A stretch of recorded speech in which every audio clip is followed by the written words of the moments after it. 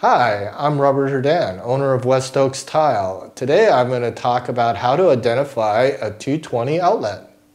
Okay, when you're trying to identify a 220 outlet, there's a couple of things you want to keep in mind. One is that a normal 110 plug will not fit into a 220 outlet.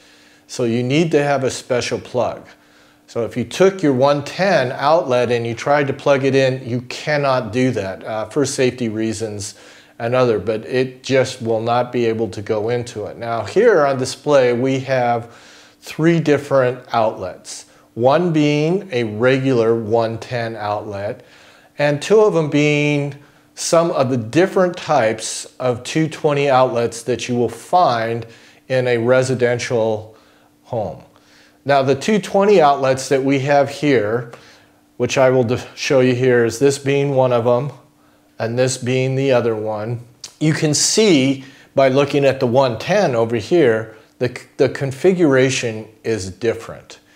And so you can see why you could not take a plug from here and plug it into either of these two, or take the plugs from here and plug it into this one.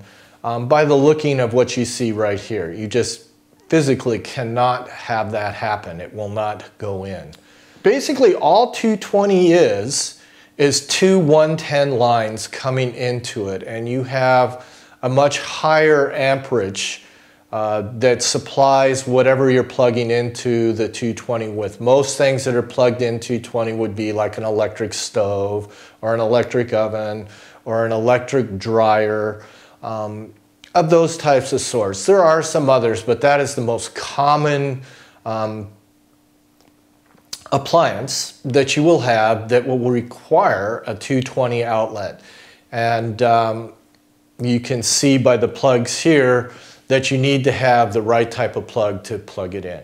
Okay, in recap, you can see that there's all different sizes and shapes of the 220, but all 110 are the same, and you can see is this 110 here and a standard plug that this plugs right in, no problem. However, if you take even this 220, which looks possible, and take the 110, you can see that there's no way that you're able to plug this in. And therefore you'll know that this has to be 220 and the other one is 110. I'm Robert Herdan with WestOaks Tile, and I've just shown you how to identify a 220 outlet.